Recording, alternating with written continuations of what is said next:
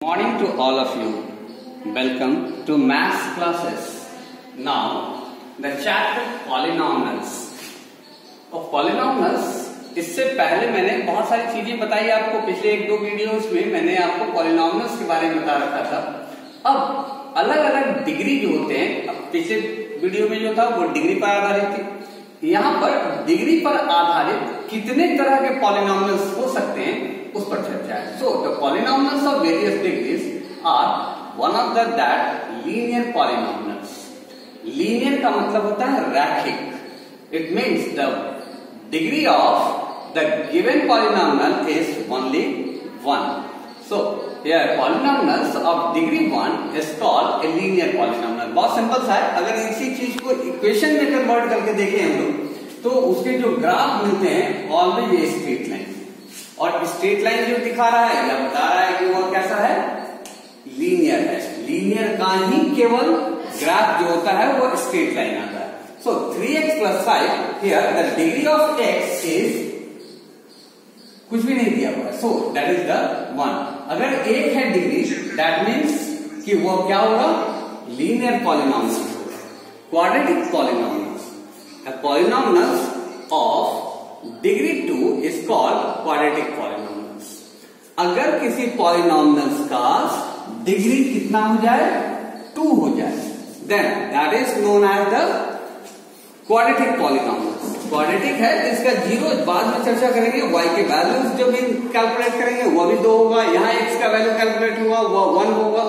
Now the quadratic polynomial in y, या किसमें दिया गया है, y में दिया गया है। तो degree of that polynomial is 2, so that is known as the quadratic. Quadratic का मतलब होता है द्विघात, जिसका 2 घात होते हैं, जिसके 2 पावर्स दिए जाते हैं। Now the third one is the cubic polynomial. A polynomial of degree 3 is called cubic polynomial. एक पॉलिनॉमियल क्या दिखा रहा है, जिसका डिग्री 3 हो। सो मैंने एग्जांपल लिया 4x³ + 3x² - 7x - 1। So the power of that is 3। So the given polynomial is a cubic polynomial. Clear? Is a cubic polynomial and the x whose degree is 3. Now biquadratic polynomials. A polynomial whose degree is 4, अगर दिए गए quadratic किसी polynomials का degree 4 हो जाए, then that type of polynomial is known as biquadratic polynomials. For example x⁴ 3x² + 2x², 4x, x⁴ 3x³ + 2x² - x + 5 is a biquadratic polynomial whose degree is 4 number of terms। अब 4 तरह के मैंने आपको क्या दिखाया, degree पर आधारित polynomials दिखाए। अब टर्म पर आधारित, टर्म क्या क्या क्या कहा मैंने, लिखा हुआ है 4x + 3y + 2z + 9, that is the term. Plus और माइनस के द्वारा सेपरेट किए गए अलग अलग जो लिखे जा रहे हैं या क्या कहलाते हैं, टर्म्स कहलाते हैं। तो टर्म्स के आधार पर भी पॉलिनॉमियल्स को देखा जा सकता है कि वो कैसा है। सो पहला नाम दिया मैंने मोनोमियल। ए polynomial containing one non zero term, zero को छोड़कर कोई एक ऐसा टर्म एक ही में लिखा जाए, एक ही टर्म में लिखा जाए, that is known as the monomial. यहाँ 5x और x और 1/5 that should be called the monomial. By का मतलब होता है 2, बाइनोमियल मतलब 2 में जो टर्म लिखा जाए। Polynomial containing 2 non zero term, कोई 2 नॉन जीरो टर्म होंगे, 3x + 6 और 2y + 5 - 7x। तो इसमें 2 टर्म दिखा रहे हैं। आप कोई भी एग्जांपल का कोई भी पार्ट लीजिए, 2y और 5 लिखा हुआ है। सो एक term first term and that is the second, so that is known as the binomial polynomial. Trinomial, a polynomial is containing 3 non-zero terms। कहा कि कोई अगर पॉलिनॉमियल्स लिखे जा रहे हैं और उसमें कितना होना चाहिए टर्म, टर्म की संख्या 3 होनी चाहिए।